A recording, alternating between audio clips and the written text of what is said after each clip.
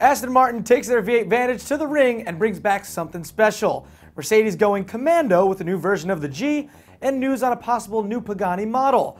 Hey everybody, I'm Derek D. You're watching Fastlane Daily, Wednesday.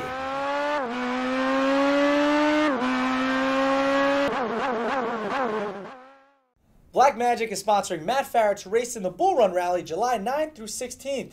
Matt's going to post videos every single day on blackmagicshine.com and thesmokingtire.com, so you guys should probably go check that out. Racing? It's not a race, and Matt Farah's not a race car driver. I mean, he's a world-class party boy, but it's going to be the Ford Mustang Shelby GT500 that's going to shine, not his wheel work. True, Matt thinks hitting the apex is going to a club in Vegas, but I think you're just angry because you're not driving and he is, let's be honest. Maybe, but I guess we should all be happy he's Matt enough to capture all the fun on camera. That's good, Matt enough, I like that. Yeah, so remember to check out daily videos July 9th through 16th, and if you want to throw in a joke about Matt's sideburns, go ahead and do that too. Is that what his sideburns look like? Sideburns. Okay. Matt Burns. I wasn't sure. Chops. Aston Martin has revealed yet another version of the V8 Vantage. Although the V12 Vantage now accounts for most of the company's sales, Aston has released this, the Vantage N420. It's a standard V8 Vantage that's been extensively tuned at the Nürburgring with an updated sport suspension, sport exhaust, and a 60-pound diet. The car will feature the standard 4.7-liter V8 that puts out 420 horsepower, as well as Aston's new race collection paint schemes. Total cost, you're looking at 147,000 jammers. A reasonable price considering that's almost the same as a new 911 Turbo these days. In related news, people that smoke weed really like this car because a lot of 420 references. Oh, that was terrible. Don't do drugs. And General Motors has announced that the Lansing Grand River Assembly Plant has started to ship 2011 Cadillac CTS Coupes to dealerships. They should be there within a few days. I don't know, maybe I should get one of those. They're nice, but I probably won't be getting one. But that's just silly news, right? It's GM. The real news today comes from Mercedes-Benz, who has finally solved many of the world's concerns, especially when it comes to invading small nations.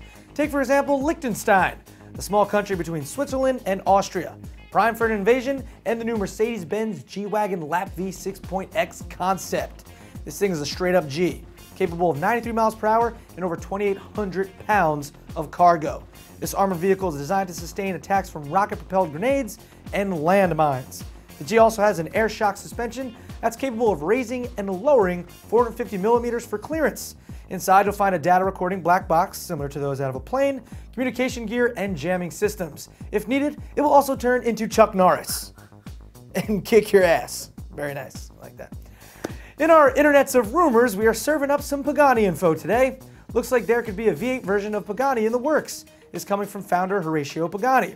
Of course, this is all just speculation. Horacio only hinted at this in an interview with a British magazine, Evo. If it does get the green light, we could possibly see it by 2015, and Pagani would build about 500 units. That's 460 more than the current production number. That's 40. Horacio has said that the look of this V8 version could be based on the Pagani C9, which is coming out later this year. Thanks, Pagani, because everyone likes a tease that will last until 2015. Right? The blue balls of death in the car world. That's all we're saying. Well, that's it for FLD today. Is it hump day?